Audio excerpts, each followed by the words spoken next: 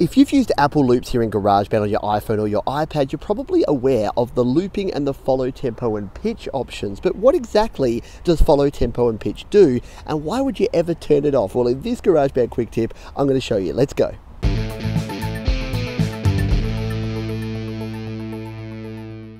Hi, my name is Pete and this is Studio Live Today, where I help you create, record and release your best music. Now, when you're using Apple Loops here in GarageBand, what you'll notice is that when you tap and drag a loop over to your project and release it like this, it does a couple of things. If we tap on this and tap again and go to settings, it will automatically loop, which we've covered in another video, and I've linked that one up above and down below, all about Apple Loops and looping. But the other thing it does is it follow tempo and pitch is turned on. So what does this do, and why would you ever turn it off? Let's jump in and take a look now.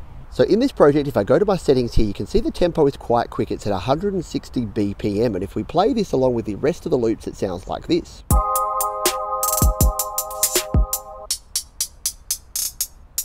And you can hear there that the hi-hat that I've just added is perfectly in sync. It lines it up on the grid because what it does is it will change both the tempo, and in the case of a melodic sample, it'll actually change the actual key that it's in as well. So that is good in most situations. You want this to line up. Let's just tap it and go to settings and turn it off, just so that we can see what it does without that on. Let's play it now.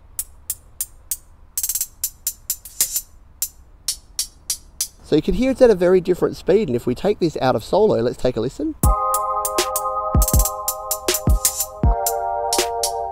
So if you were going to use this, you wouldn't use this loop in that way. You would make sure that this loop was actually on follow tempo and pitch, so that it does actually line up with the rest of your song. So why on earth would you ever want it off? Well, let's take a look at another example where you may want to turn off follow tempo and pitch. Now for this example, we're going to go back into our Apple Loops, but this time we're going to search for a riser. Now risers are used in beat-driven and electronic music so that we can actually get a bit of a transition between one part and another. So let's scroll down here and let's just audition one of these risers by tapping on it. Oh, that's a bit intense. How about this one? Yeah, I like that one. That's going to be a good riser. So let's tap and drag this into our project now. We need to come down here to a blank track, and we want it to be in this transition point. So we'll drop it in there. So by default, it has looped this. Now, this is the first thing I wanted to show, is that with a riser, or what we call a one-shot sample, so something like just a crash or a riser or something, we don't actually want it to loop, as the cops come for me now. We're going to go to settings here. We're going to turn off looping, and we're just going to have that one sample there. So now if we put this right in the spot where we want it, so let's just pop it around about here where we have our transition point, and let's play back these couple of bars.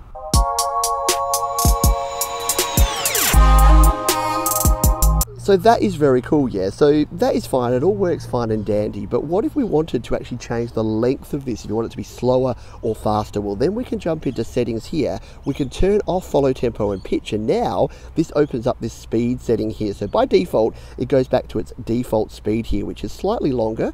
So we'd want to adjust that. So this will give us a longer rising sound between this transition. Let's take a listen.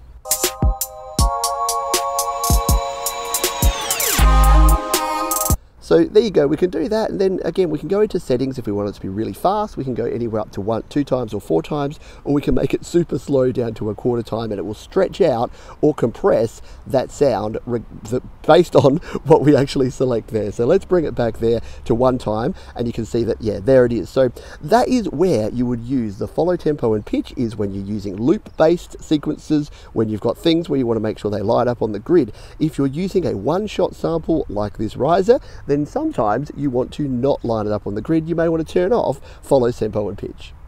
And there you go. I hope this helps you out if you're using Apple Loops in your next project. Now, if you want to learn a heap more about Apple Loops, there are 2 videos linked down below right now. You can also subscribe to the channel by clicking or tapping on the Studio Live Today icon in the top right, and go to studiolivetoday.com for even more audio goodness.